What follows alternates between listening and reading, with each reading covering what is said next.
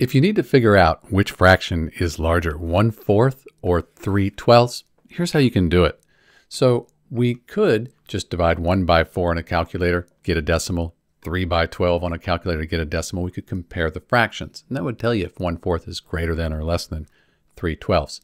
We could also find a common denominator. Right now we have 4 and 12, but if this was the same, we could just compare the numerators. Let's do that.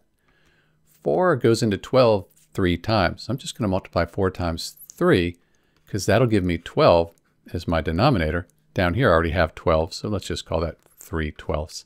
Keep it the same. And I multiply the denominator by 3, but I also have to multiply the numerator by 3.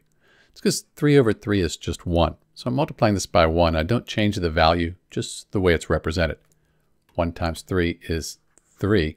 And you can see these here, they're the same. So 1/4 and 3/12, they're equal. Neither one is greater than or less than. That's it. This is Dr. Vig comparing 1/4 and 3/12. They are actually equivalent. Thanks for watching.